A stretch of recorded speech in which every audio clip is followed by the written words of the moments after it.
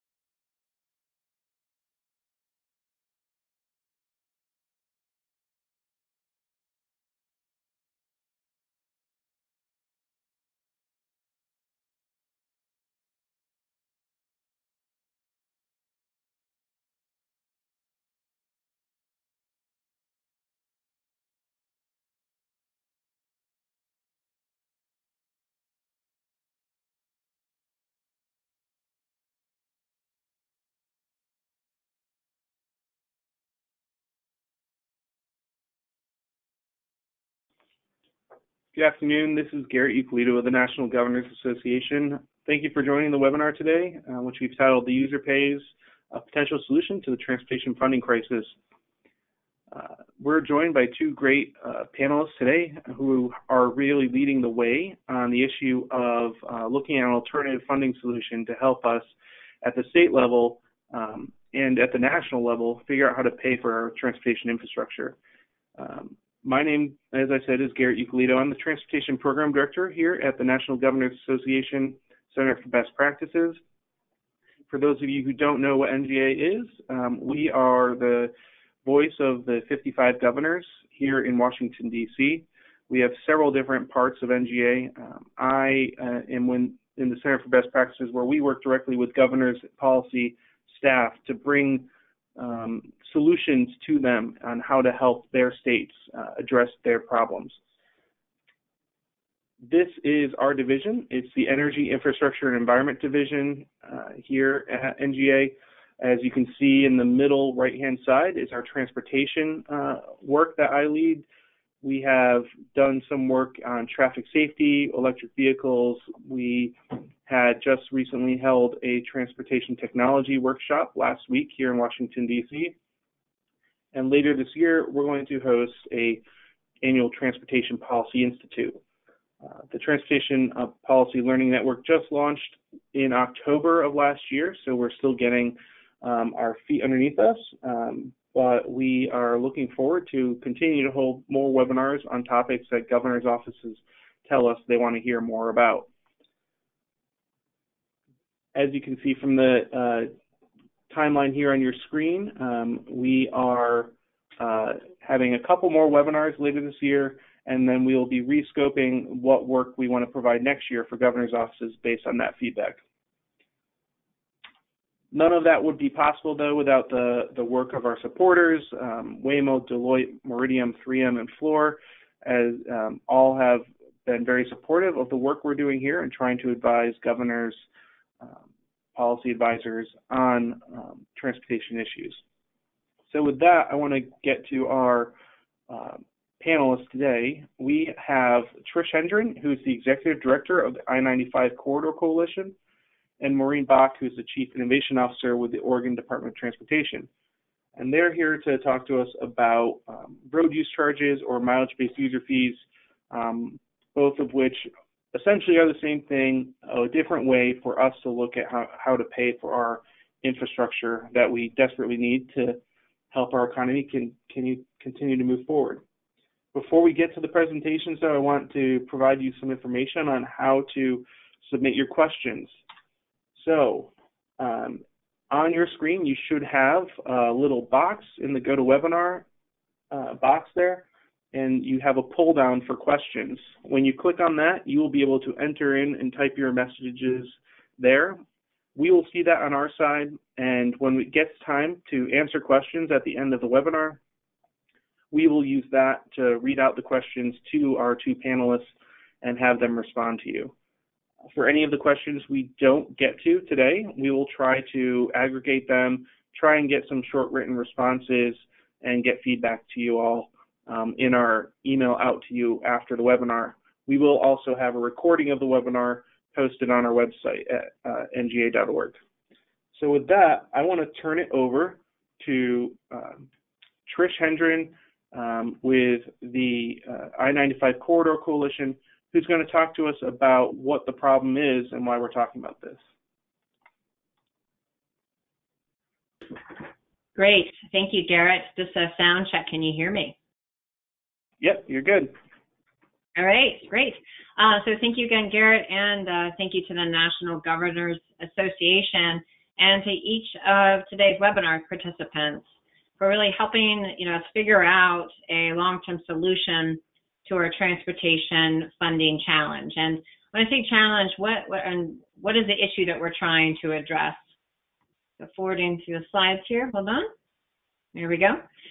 So in essence, it's a three-pronged problem I would present it as. So the first challenge is that our transportation revenues are declining.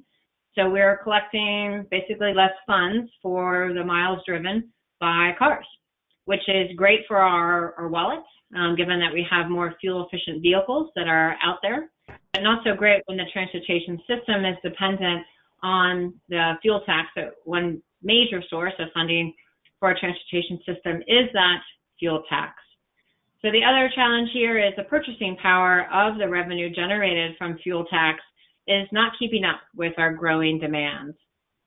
So add into that our fleet is changing.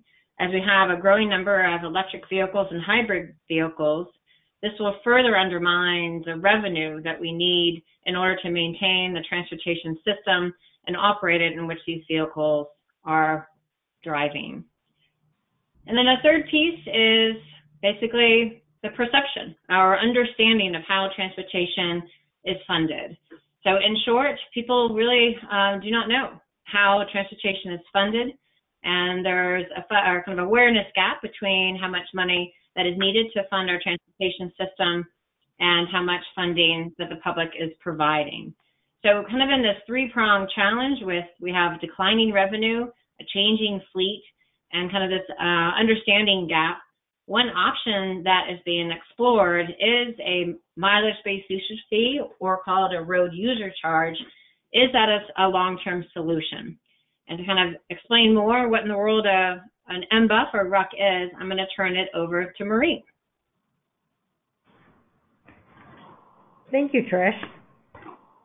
This is Maureen, and I'm going to talk a little bit about what a RUC or an MBUF really is. So I'm going to go back in time a little bit, though. Maybe. I skipped going back in time. These are basically just extensions of the user pays principle that underlied the first fuel tax that was passed in 1919. And at that time, when Oregon passed the first gas tax, there was really a concern that we needed to do something to get Oregon out of the mud. And the people that it was impacting the most were people that were trying to drive cars. So about that time, the fleet efficiency was about the same for every vehicle on the road, and they imposed a gas tax. That has been baked into our DNA ever since. So it's applied to the first weight mile tax that was imposed in the 40s, and it's now part of the road usage charge program, which is really a pretty simple construct. People still pay fuel tax on the fuel purchase at the pump, but then in the RUC system, the miles that they drive are counted, and the fuel used to drive those taxable miles are counted. There's a netting of the amount of fuel tax that is paid on the fuel used to drive taxable miles. So basically, people are just paying the difference between a mileage-based fee and what they would have paid in fuel tax to drive taxable miles. And what that does is it allows people to not keep receipts because that netting is occurring as they drive. We here in Oregon use the private sector to administer accounts, so people do enroll with a private sector account manager that actually provides the technology to capture information on miles driven and on the amount of fuel used. People can select from those private sector account managers and based on the value-added services that are provided by those account managers, and that includes things like being able to geofence where your car is driven, being able to check battery health, and that kind of thing. So those are some things that drive people to want to enroll in the program that are different than just paying their taxes. But RUC is really very different from other funding mechanisms. It's very similar to fuel tax in that everyone pays the same base rate. In Oregon, that's 1.7 cents per mile. That is the base rate. Everyone pays that if they're enrolled in the program. Just like here, they would pay 34 cents a gallon when they fueled their vehicle. It's not like congestion pricing, although congestion pricing could be imposed on top of a RUC because it's not variable by the time of day or where people are driving. And so it's also applicable to the entire transportation system. So it's not like tolling that is only applied to a certain part of the transportation system. It's also unlike vehicle registration, which is really a vehicle for accessing the system to ensure that you have the right access to the transportation system, but it's not based on the miles driven. So that's another distinction that we like to make. So I'm going to turn it back to Trish to tell you what's going on with the state pilots. Thanks, Marie. We got a little East Coast, West Coast tag team going on here. And actually it's not, it's kind of on purpose that we have both voices in this conversation today because there is quite a lot going on across the states. And what I wanted to do is just touch on a few examples of the work being done, and also just highlight even with this work, we gotta get more states engaged in this dialogue to make sure that the concerns you might have that are unique to your state are reflected in this national exploration and kind of search for a sustainable transportation funding source. But the main reason why we've seen kind of an upswell of interest and activity in this exploring the feasibility of a distance-based fee, I would really give Congress credit here. And the reason why I'm doing that is in the FAST Act, the SITFA grant program, we love our acronyms, so Surface Transportation Systems Funding Alternatives Program was established, 5-year program, $95 million in match, NCER's 50-50 match program, but it really was to do demonstration pilots, to have people interact with this potential future technology, potentially a future way of funding our transportation system. So I'll give you a couple of examples of the work being done, kind of bounce around the country here. So in California, they initiated their work actually before the SISFA grant, even though I just gave that grant program all that credit. They did have the largest pilot that's been done to date. So we love California for that kind of work that they do, but it was really important to get such a large, diverse group of people engaged. And as other pilots have done, they've provided here kind of a range of options. You can see these multiple approaches offered. And that's a key lesson learned that we found to date, is we're going to move to this type of sustainable transportation funding option. We have to provide people choices. So moving forward for California, they have a SITFA grant now to explore other options that we could implement this new transportation funding approach. So we're looking forward to hearing kind of what they find from their work. So looking in Colorado, they also had a small self-funded, theirs was small while California was large, funded pilot to explore kind of Colorado's reaction to this concept. And what they're looking at doing next is really zeroing in on the rural voice and the agricultural communities. And an issue that is raised with a distance-based fee is the misperception that a RUC or a distance-based fee would automatically be disadvantageous to rural parts of the country. And the data so far is not showing that, but that's an important kind of gut reaction that we have. So we need to really focus on why that perception is out there and what we would do to move from perception to kind of more real-world data and experience. So again, applaud Colorado for what they're focused on, the rural and agricultural voice. In Washington, they just completed a rather lengthy pilot, and we are very excited, as we in the transportation community is really excited to hear the lessons learned from the work that they have just done. In Hawaii, a key insight or perspective that the Hawaii work will do is on this manual approach. So with states that have have a required annual inspection, there is an idea of linking that up with a distance-based fee, so kind of an annual odometer reading. And so again, we want to see Hawaii, what their experience is with implementing a distance-based fee through this approach, because again, choice is going to be key. And so we want to listen to what Hawaii is learning for their work, and to really figure out how a manual approach could be used if there is a national implementation of a distance-based fee. So going into Utah, so it was very interesting in Utah is the legislature actually acted before a pilot in that state by passing legislation that you can see here that required the DOT to set up a mileage-based usage fee or a distance-based fee approach that would be in lieu of a registration fee. So that is going to be getting underway here pretty quick. So we're all going to be helping Utah out to get ready, again, for implementing their approach in the state. There's a few more here in Minnesota. I think a very interesting approach that they are doing is let's talk to some of the large mobility providers that we have out there.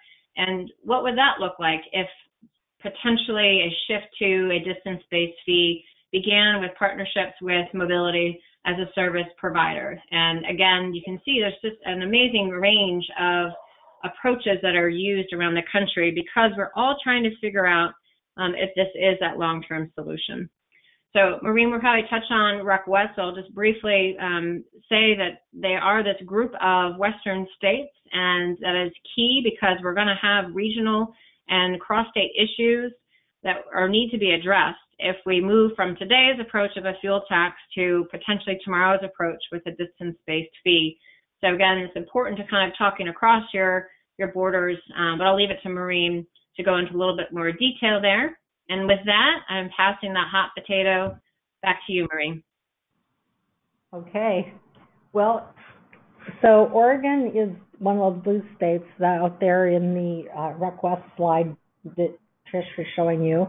That's because we actually launched a live road usage charge program on July 1st of 2015. We had previously completed 2 pilots, one in 2016, one in 2012. And the legislature in 2013 said, we think that this is a viable thing to do. We want you to implement a live road usage charge program by July 1st, 2015. And so we did a lot of work before we went live, and that involved talking to Oregonians across the state. And they are actually the ones that came up with the logo you see there and the name.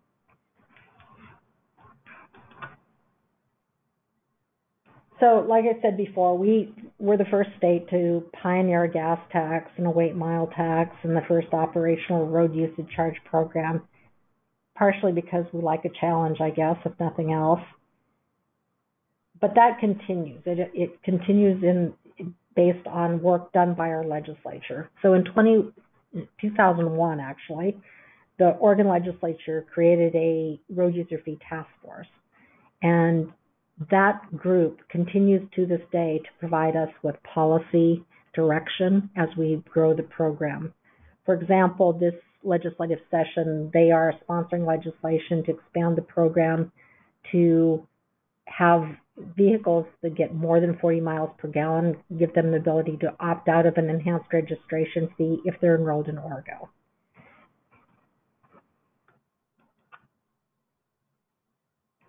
So here's some key timelines where we started the task force. You can see in 2001. In 2006, we did the first pilot that required legislative action. Little stars are where the legislature actually gave us permission or direction to go forward. We continue to evolve based on the funding we get through the FAST Act projects. For example, we did a large outreach effort, which we actually has changed how we talk about the program and transportation funding in general. That will actually go live on July 1st of this year when we celebrate our 4-year anniversary. We're also partnering with Washington on their interoperability pilot, and we are partnering with California as part of a RUC West pilot. We also are doing our pilot where we are going to see if to demonstrate that it is a viable option for what would be essentially a local option kind of road usage tax. And that is similar to what we have in fuel tax, where cities and counties can actually enact a local option tax on fuel. So what have we done since we went live? Well, we have been working on addressing public opinion issues. These are 3 of the common ones. It discourages adoptions of EVs. Actually, we have found that when we talk to people about EVs and just EVs, they realize that good roads are essential for them as well as for everyone else. And there are other ways to incentivize adoption of electric vehicles, such as rebate programs. And then when they start looking at charging an additional registration fee, that ends up being unfair to EV drivers that drive very few miles compared to those that drive a lot of miles. And we hear that repeatedly. I think in part, one of the reasons that we have EV owners wanting to enroll in the program is because we have a lot of work that we've been doing with our electric advocacy people, and they are actually have a seat at the table in the Road User Fee Task Force. So they actually are good proponents of the program. We also hear that it's unfair to people. Say, well, I pay, so much more than someone else. Well, if everyone's paying the same amount per mile, then you can actually change your behavior to determine how you drive. It's the same argument that comes up when we talk about to rural people, and they start from a point of it's unfair compared to urban drivers. What we found in Oregon and what RUC West has also found is that rural drivers might actually benefit from a road usage charge because they tend to drive less efficient vehicles. So they're already paying more per mile to use roads than urban drivers.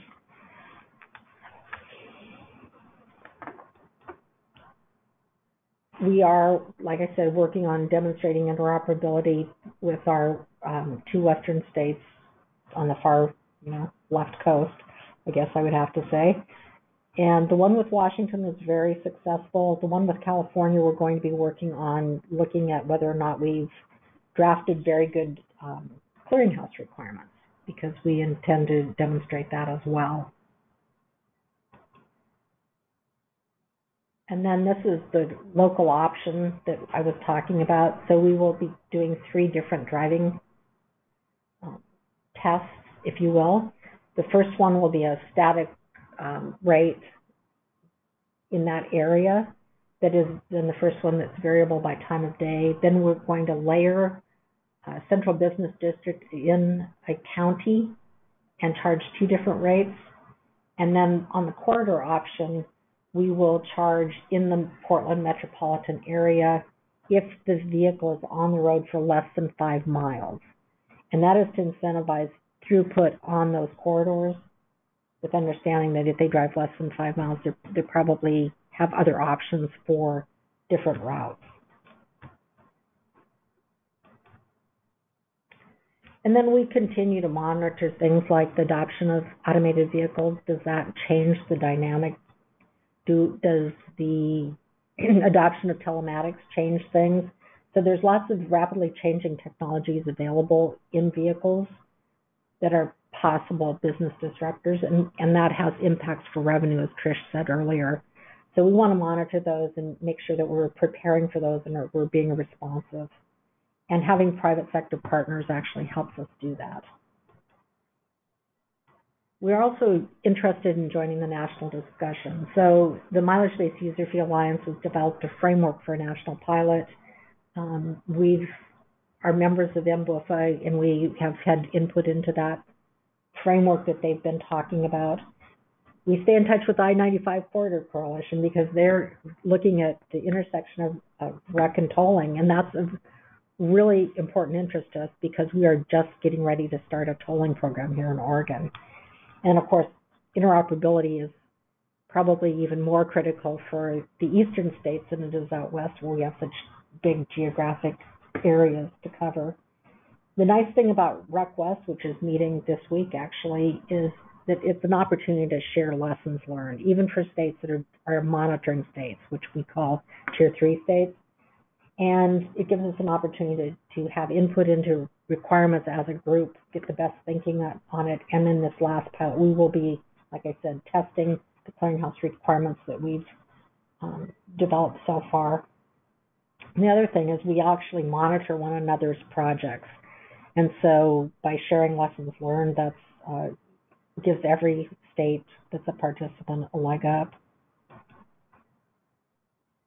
The other thing we're looking at is developing a connected vehicle ecosystem, because as cars have more and more to say, we think that has an opportunity to become not only important for our intelligent transportation systems that are doing things like controlling variable message signs and giving advisory speeds and those kind of things, but we also think it needs to be part of the physical infrastructure so we can improve safety, mobility, and potentially collect revenues from the telematics comes off vehicles. And like I said, we also want to leverage the private sector. They provide the latest technology solutions. For example, currently we're using a device that goes into the onboard diagnostic port of a vehicle, but we want to be able to move to embedded telematics that is native to a vehicle so people don't have to have that inconvenience of plugging in a device. We also have the private sector administer our accounts, so people enroll with them and they collect the data, they handle the transactions, and they bill them, and then they just are paying the taxes to us. We think that also has the potential to deliver an integrated user experience where people could potentially do all of those things. Right now we have one account manager who not only does road usage charge assessments for us, but they have also become certified to do remote emissions testing. So people that have a RUC account can do both of those things. And these are the challenges that we continue to work on. You know, having a common vision, is it shared with our partner states? Do we have the right private sector partnerships? Are we monitoring evolving technology? You know, but the things that are really important are having strong legislative champions and a strong executive that really sees that vision and has adopted it. And then increasing public awareness is probably really very, very key to the whole thing. And we spent a lot of time doing that. We've done things like longitudinal focus groups where people over a 3-month period of time got to tell us what they thought about the program, did message testing with them, and at the end of that period of time, we had some people that actually wanted to be in videos, they wanted to enroll in the program, they went from being very, very skeptical to being advocates for the program. And that's it for me, so I'm going to turn it back to Trish. All right, thanks, Maureen. Whenever I hear you speak, I'm always grateful to Oregon for, I think, the leadership you all have provided in this area, seeing the map or the kind of timeline of events, thinking that you've been plugging away at this and helping forge a path forward since 2001 is just, the rest of the states are grateful for that work. And kind of launching back, you know, we're going East Coast, West Coast here. On the East Coast side, again, the work that we have been engaged in is really grounded in that CITSPA grant. That really was a game changer for us on the East Coast to provide the opportunity to explore a very challenging topic, which is how do we fund our transportation system in the future. And what we wanted to do is focus on on four main things. So first is out-of-state mileage, which Oregon is exploring with California and Washington on the West Coast. But for the folks who've lived out there, it is a different environment on the East Coast versus here. So I live in Maryland, and in one day I can drive to Virginia and D.C. without a problem. So I'm in three states. I'm giving D.C. statehood there for a minute.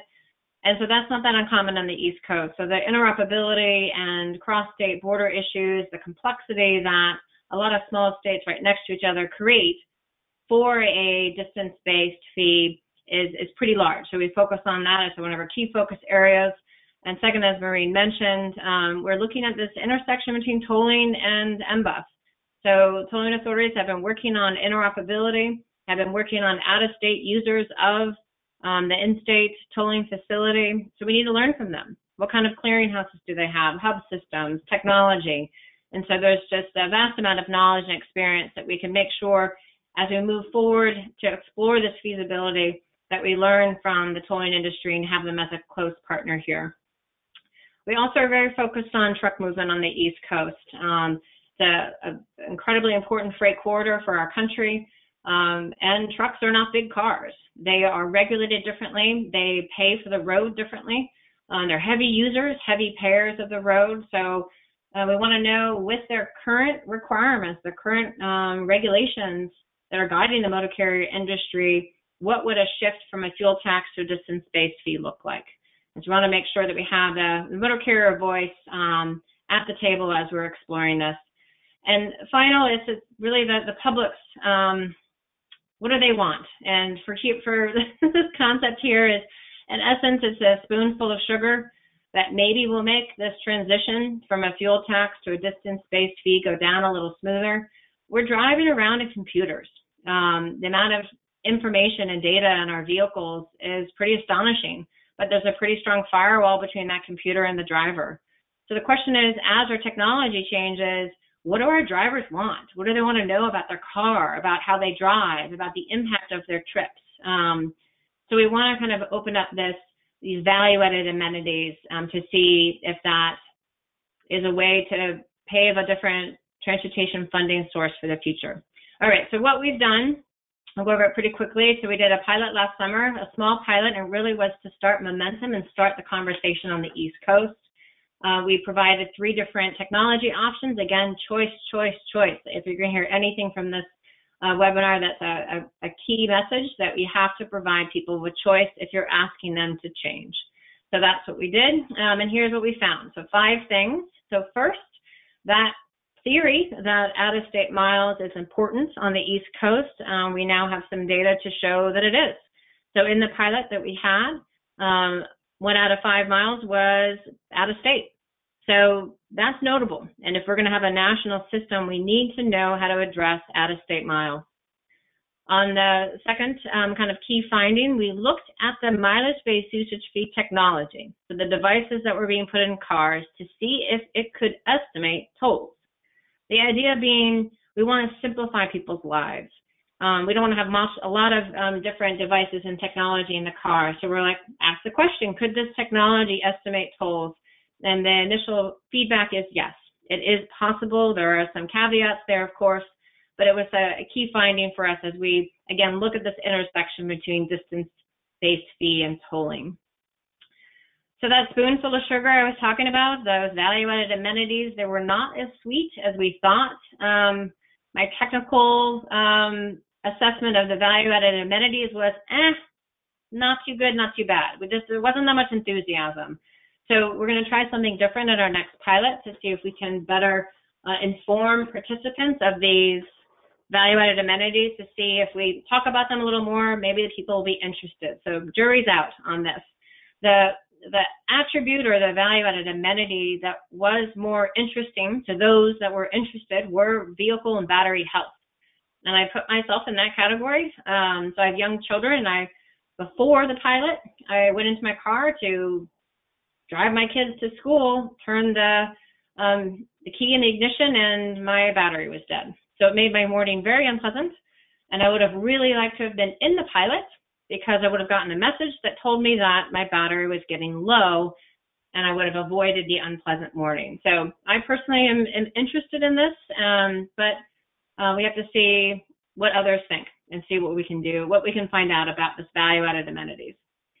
So this is one of the most important findings, I thought, from our first initial pilot. Again, that pilot was really with folks who are familiar with transportation. These are your thought leaders. These are heads of national organizations on the East Coast. These are state legislators. These are DOT employees. So really knowledgeable folks about transportation.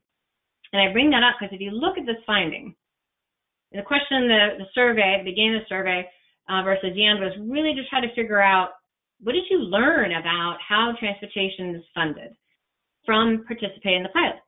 So you see here, 65% thought that they became more aware of how transportation is funded. And even more interesting, a third of the folks thought they paid more. And I would totally put myself in that category. So for 1 month, I drove 600 miles. I don't drive a ton. But in that 1 month, in the 600 miles I drove, I only paid $4 in federal taxes and $7 in state fuel tax. If someone had said, hey, Trish, you're going to pay $11 a month to use all those roads and bridges and ramps and traffic lights, I would have laughed. I would have thought, oh, it must be 3 times that. $11? So what do we do with that? What do we do with that information? And we're going to continue to test this question and see if it was more of an anomaly with the group we had in that first phase. But if the public doesn't know how transportation is funded or how much they are paying, how do we then transition to a more transparent payment approach? So that's going to be a big item we have to work through. So the other key finding, the last one I wanted to share, was this challenge with shifting from a fuel tax-based approach to a distance-based approach is privacy and data security. So for those statisticians out there, you will, hopefully you're sitting down or you'll fall out of your seat. I personally haven't seen such a drop. This is 3 months in the pilot, and you see a drop of people being highly concerned with the privacy of their data from 57% down to 30%. So that type of statistical change is very, very unusual. So again, it just kind of tells us that having these demonstration pilots moves us past this gut reaction of, oh, my data won't be secure, I'm worried about my privacy. But then when we found people participating in the pilot, people's concerns, as you can see, dropped dramatically. So what are we doing next on the East Coast? We're going to do more exploration. So you may have recalled in that CITSPA grant program, it's a 5-year program. So 3 grant cycles have been completed. And the coalition, we received 3 grants. So we have a good track record. We're happy with 3 for 3 right now. And in the next 2 phases, we're basically going to get more of the public's voice into this dialogue. So having volunteer pilots, we're going to further test that tolling concept, challenge this technology to see if it can estimate tolls. And we really want to explore this privacy and equity concerns across urban and rural areas. Moving forward with our phase 3 pilot, we're going to partner with Transurban and kind of learning from their experience and the tolling entity and what they've done in Australia, and bring in some new state partners, New Jersey and North Carolina. And I put a star by this, and I know Maureen would be nodding her head. Continually through this work, we're going to be focused on education and outreach. How do we communicate with the public about how transportation is funded? We have a big gap, again, I keep going back to that, about what the understanding is how transportation is funded. So having surveys, focus group, interviews, videos, briefing packages, a website, we just really need to get this information out into the public domain. So we're going to be focused on that. And the other piece that is, I think, just a key focus area for us, is one of our 4 focus areas, is again on the motor carriers. So we've just recently completed a 6-month pilot, a small pilot with several motor carriers. And as you can see here, in those 6 months, traveled in 27 states and 1.4, let's see if I can get the right number here. I was hidden there, 1.4 million miles. And I bring that up because, again, trucks are not big cars. They drive different. The amount of miles they put on those vehicles is immense. And what that means is the per rate distance-based fee that is selected makes a really big difference. If it's 1 cent versus or 0.1 cents or not. It's just the rate setting is going to be just absolutely critical in the motor carrier group. So what we want to do is reach out to the motor carrier group, bring their voice in by having interviews with the carriers who participate in the pilot, and have this motor carrier working group. Jumping back up, this would be the quiz for folks on the webinar. If you know what in the world IFTA is, I'll save you from looking it up on Google. It is the International Fuel Taxation Agreement, which in essence is a distance-based fee right now that we have for motor carriers. So what we're trying to explore is what would it mean if we moved from a fuel tax-based approach, so taxing on the gallons of fuel versus distance. So we're looking into that IFTA approach and to see what that would mean for distance-based fuel. All right, this is my caveat statement. So the Identified Corridor Coalition, again, we are embracing the need to find a long-term funding solution, but we do not know if this is the answer. With the 17 states on the East Coast that my organization represents, we have some states that are thinking about this and open to exploring, and the other states who are not as open to seeing this as a future. So it's important for us to kind of figure this out together and get those concerns on the table. So I'll end with a few slides. I'm excited to hear your questions that hopefully are bubbling up. But just a couple common threads that we've seen from, again, the great work that Oregon has been leading and some of the other pilots around the country. And the first one is that pilots work. They work as a way to move the public dialogue from gut reaction to let's have an informed dialogue. So I applaud Congress for having the SITSFA program. I know we're going through reauthorization. I'm hoping that we're going to have additional funding put towards SITSFA because we just need to keep this state level exploration going because it just works.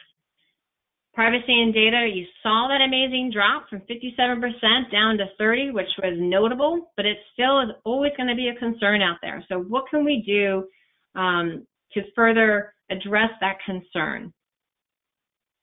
And the equity issue between urban and rural, as well as income equity issues, is something that I know the coalition we're going to be diving into and focus on more in our upcoming work.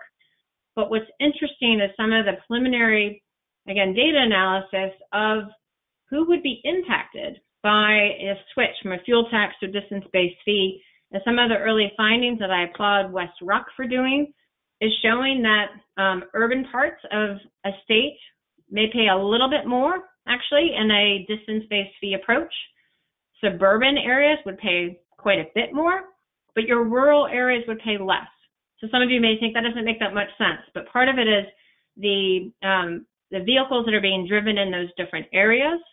So there's less fuel efficiency in some rural parts because they're larger vehicles. So I guess I bring this up just to say it's a complicated question, so we need to bring some data into the discussion.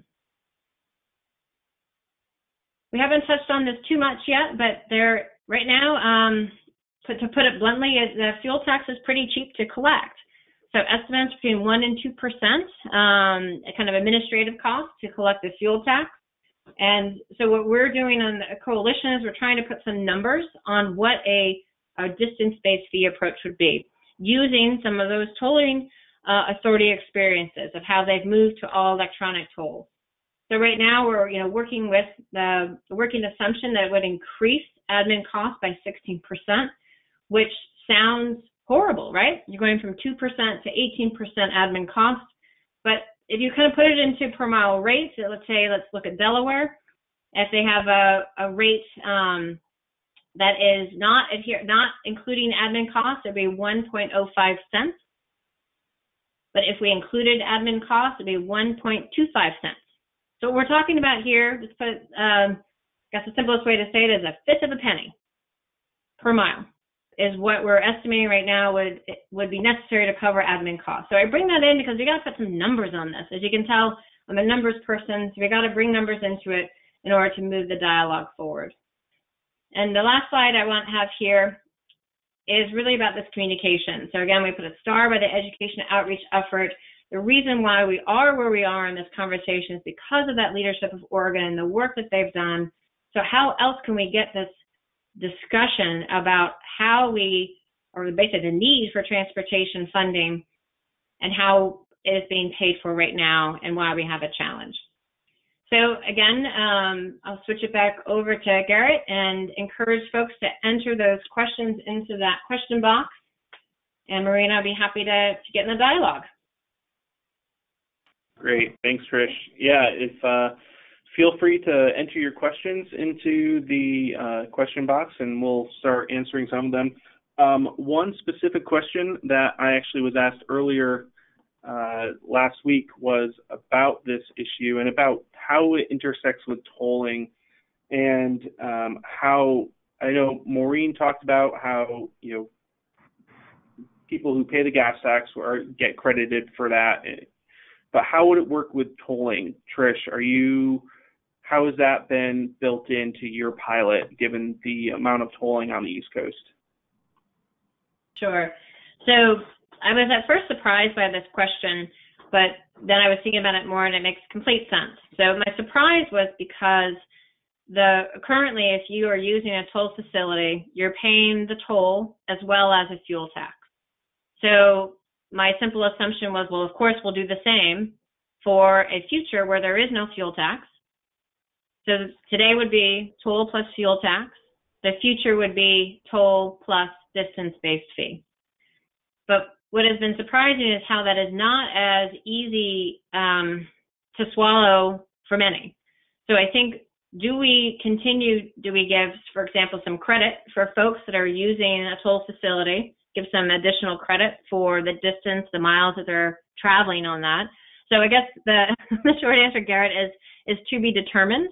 But I think we do need to keep in mind that today's situation and what it is as we're comparing to what a potential tomorrow situation would be. And also the distinction with a toll is typically, a financing mechanism. It is a toll that is adhered to kind of a premier service. So using a toll facility, I do not foresee that there would be a future where you would not pay a toll. I think that would remain. The mechanism through which you pay that toll, maybe that could change. Could there be discounts if you participate in a distance-based fee? There's many ways to adjust a per mile rate to reflect kind of that transition from today to tomorrow. But again, we need to remember what today is that we're paying both toll and fuel. So I think in the future you have to pay toll plus something. Great, thanks. Maureen, one question came in about, you mentioned, the different ways people could utilize Origo. One question came in, and I think Trish touched on this in mentioning Hawaii, but a manual, if they don't want to use the onboard diagnostic port plug-in device and they don't want to use a cell phone to track, is the manual method simply just a routine odometer reading, or are there other ways that it's done? So we in Origo do not offer a manual option at this time. We did some work on examining what that would take to implement something like that.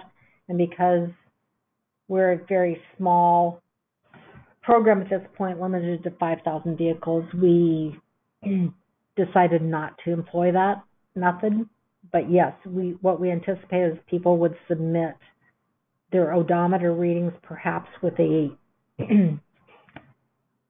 capture of the odometer, so they could take a picture with their cell phone or some other mechanism and submit a picture of the odometer reading at various points along the way. And then we'd have some kind of true-up mechanism possibly when they go to re-register their vehicle. That's all very labor-intensive, and of course it also adds more administrative costs on top of something that's already, as Trish mentioned, more expensive to run than a fuel tax program. So as of now, we have it sitting on the shelf at scale. We think that we will have to have a manual option, but we don't have it yet. Okay, great. One question just came in about, and I think this is related to potentially the Utah issue, where the question is, wouldn't it be simpler to assess a per kilowatt hour fee on EV charging, both at home and at public charging stations?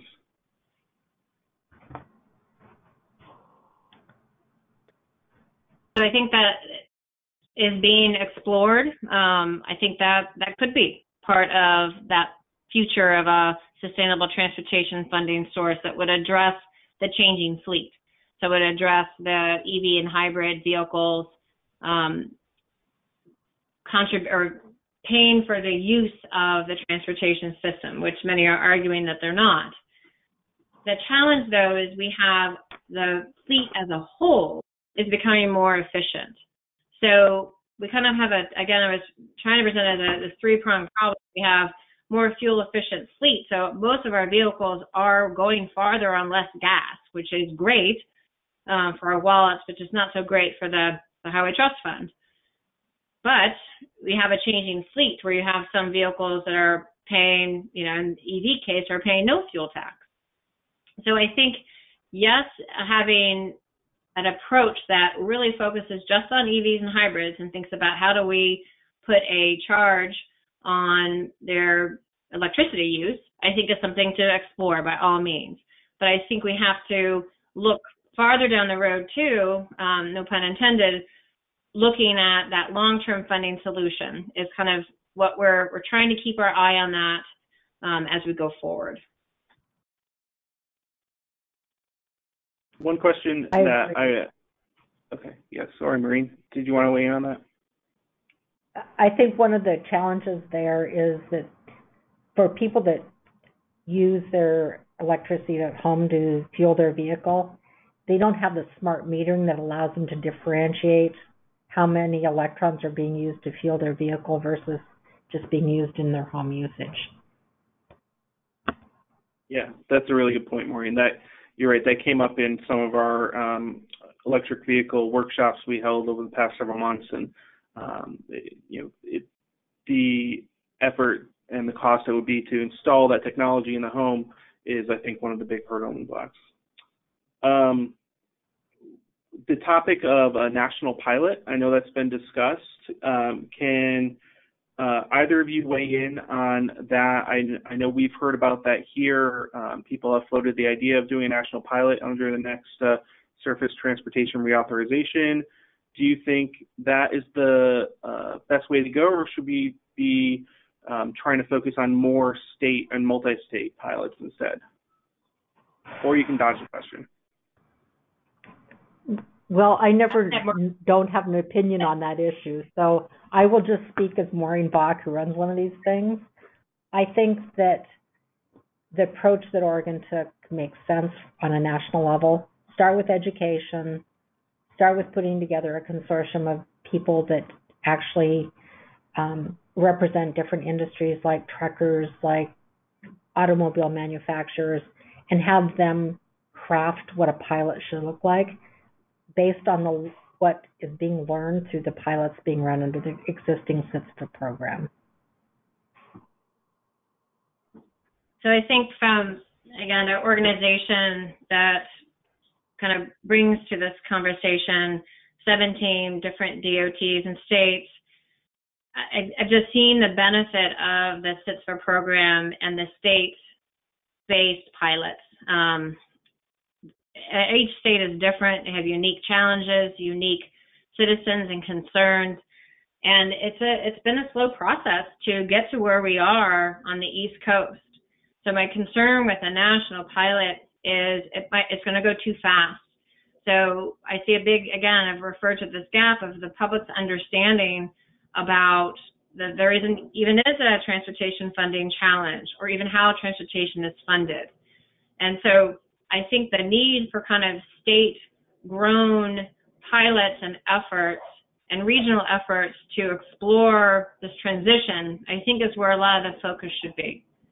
That being said, what we need is a national transportation message. And we've been hearing that not just about a distance-based fee, but we've heard that kind of cry for the country that we need to have that kind of national vision for transportation. And if you think what's the public's concern? I mean, transportation is just not a top of mind priority. It's not if you look at surveys about what people are caring about, it's not in the top 5. It's people are aware and they understand transportation, that's something kind of part of their life, but it's not urgent. So we have this kind of gap between policy leaders and citizens. And people really dislike the idea of a new tax, and that's what people will hear. So we have this challenge, but I think we can overcome that by, if we kind of step back and look for that national kind of message about transportation. If we go first with the values of what transportation brings, so being able to go to the doctor's office, being able to pick up stuff at your grocery store, having things delivered to your home, what transportation kind of means in people's lives, we need that national messaging there. And I know Maureen's doing that on the West Coast. I'm trying to do it on the East Coast, but that's where we really need some national work. And the other piece is the federal fuel tax. So the state pilots have been more focused on the state fuel tax, but there is a need to think about the federal fuel tax, which again is pretty efficiently collected. So if we want to change that, that's an important question, and that could be asked through a national effort. But again, I'm hesitant to, put on my cheering pom-poms and say, let's go for a national road user pilot. I'm hesitant to push that far, but because I just know how challenging it has been on the East Coast. So I would very much support a national message for transportation and the value it brings and why we want people to pay for this. And also we need to think about the federal funding for transportation, which is necessary. So those are my 3 or 4 cents, I would say. No, that's really great. I just want to pick up on what you just mentioned. I mean, and you mentioned this throughout, both of you mentioned people don't know how much they're paying in fuel tax or what they're paying for transportation. I think even people within government oftentimes don't know what, other than the gas tax, goes in to help pay for the infrastructure that's being built, that they're driving on or riding on. So I think it's important to continue that educational message. One final question, I think, before we are running out of time. The issue of, actually, let me lump these two together. The fear that moving to this, so one of the issues is to try and get people to drive more fuel-efficient vehicles. It's beneficial for the environment. It's beneficial for them in terms of the amount of money they're saving at the fuel pump. Is there a fear that this will drive people away from fuel-efficient vehicles? I put 2 questions into one there. Do you want to go first, and I'll go? Sure. We have not found that to be true. Once people look at what they actually pay for transportation, you're still having an incredible savings by not paying fuel tax. For example, electric vehicles contribution, even in a road usage charge program, to the Highway Trust Fund is far smaller than what they would pay ordinarily. So people are not disincentivized to drive a more efficient vehicle because they're still saving money on fuel overall. Yeah, I think piggybacking on that, I came across a AAA survey, I think it was done just last year, and it said, why are people buying electric and hybrid vehicles? And, overall it was concern for the environment, and then lower long-term costs, which is what Maureen was just touching on, that the cost savings that an individual would have if they purchase an EV is the fuel. That's the main cost savings. So fuel tax, not to be, it isn't the greatest way to talk about it in a public setting, but it's like the foam on the beer. It's the real cost of operating your vehicle is the fuel. So if you have an EV, you're lowering your cost.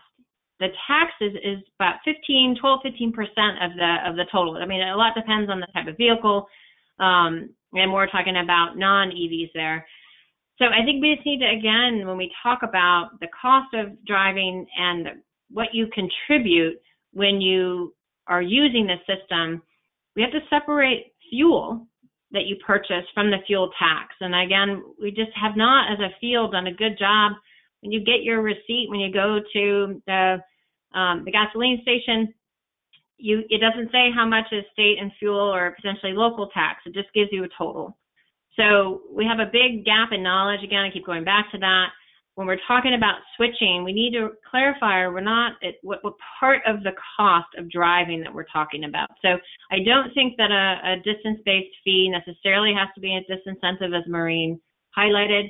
A lot goes into how you implement a distance-based fee and what rates you apply. But I think that both policy objectives, focus on the environment, lowering emissions, can occur in a distance-based fee environment. Okay, thank you. I did get a couple questions actually via email, so I will send those out to people, to both of you, to see if we have quick responses to that. But with that, we did hit time, so I want to thank both Trish and Maureen for joining us this afternoon for this webinar. Here is contact information for both of them, as well as the websites for the MBUF program with the I-95 Coalition, as well as Origo website and NGA's website. We will post a recording of this webinar on our website in the next few days. So with that, thank you again, Trish. Thank you, Maureen. Really appreciate you. I know you both frequently come and participate in NGA educational settings, so appreciate you doing it over the web as well. Thank you, Garrett. Thank you, NGA. And thank you, Trish. Thank you, Maureen, and thank you, NGA, and all the participants. I appreciate the questions. Thank you. Have a good day. You too. Bye.